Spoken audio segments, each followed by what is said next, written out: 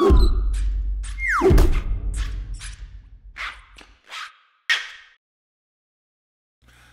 to a Good e-Reader app review. Today we're looking at Scribd. Scribd recently unveiled a new unlimited model a few weeks ago, and this is the updated app that users pay around like $8.95 a month. You get access to an unlimited amount of books, audiobooks, magazines, news, documents, and sheet music. First, set up your Scribd account. It'll ask you for interests, fantasy, sci-fi, a myriad of things. You can look at all sort of the interests here.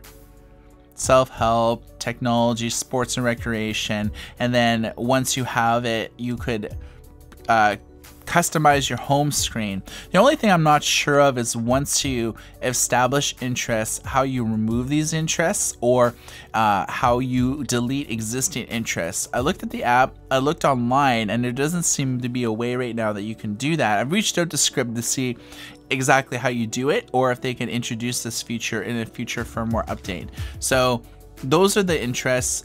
You can kind of look at your account information here, invite friends, reading history, audiobook preferences. You can adjust the jump. So by default, it's a 30-second jump, but you can actually customize that. And this is one of the first ebook sort of audiobook apps that allow you to change the jump, which is pretty cool. You can also change it for cellular data if you have a smartphone or if you have a tablet, Wi-Fi, LTE, etc. So this is the home screen, and this is the sort of interest that I selected. So you have top picks for you. If you look at books, this is sort of like the default best-selling books, new in this. So let's just click on, I don't know, this right here. Editor's notes, tags, ratings, reviews that people have written on the Scribd. And then it's like more from Stephen King related books, which are probably all by Stephen King. And then you can click here and you can actually send like airdrop links, so you can send a link to yourself via email or any of the apps that you have installed here. And then you can just simply click start reading.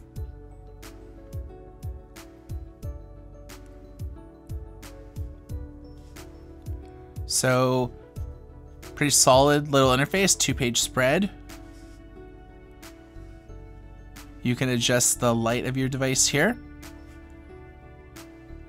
You can gradually change, and this is kind of like a cool slider bar where it could show various degrees of the bright white screen, and you can go to sepia, and you can change like the light or darkness of sepia, or you can go to dark mode. I kind of like the slider bar. Usually with like, it only has two, white, sepia, or nighttime reading mode. I kind of like the different degree slider bar. You can change live the thing of text. You can change the fonts. It goes into non 2-page spread if you put the tablet or phone in landscape mode. But you can see here how much time is left in a particular chapter, as well as how many pages are left in a chapter. So the one thing I like about Scribd when it comes to their ebook catalog is most of the books are from major publishers. So you're gonna have like no shortage of like the latest books that recently have come out. So these are the best selling ones. So they're not gonna be like the books that just came out, but you can definitely like isolate it. Are the ones who do. Apple's Think Different commercial, 1997.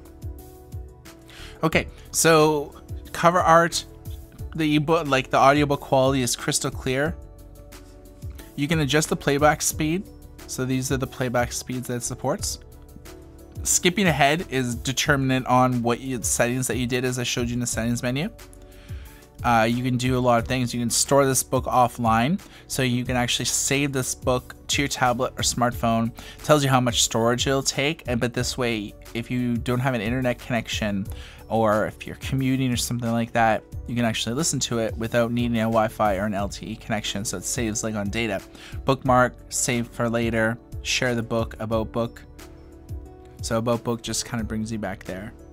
Here's magazines. Now they're not full magazines. It more or less like is curated articles from it. So let's take a look at just a magazine here. We'll look at, I don't know, PC magazine. So as you can see here, you can follow the magazine. You could look at, these are the articles in it. It actually tells you how long each article will take to read. So like 5 minutes, 1 minute, kind of click here. So you can see it's a very ebook friendly version of it. You see that it does have options here that were not found in an ebook. So you can just change the font or the brightness of the screen. This is their news system. So you have things from like Los Angeles Times, The Atlantic, featured publications, Fortune. So you can kind of click here. Sort of like their magazine articles, like magazine system, but it incorporates like newspapers and things like that too. Sheet music, this is relatively new. It's like only been around for like about a year or two.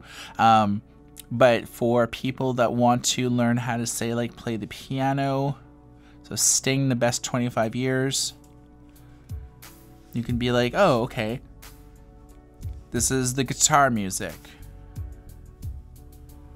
Or you could, you know, do sort of maybe like piano music. So let's take a look at how this looks. So here's the sheet music. You could pinch and zoom, change the brightness of the screen. You can see that there's two things here on the corner, you know, store offline, you know, all that type of stuff. We've looked into that.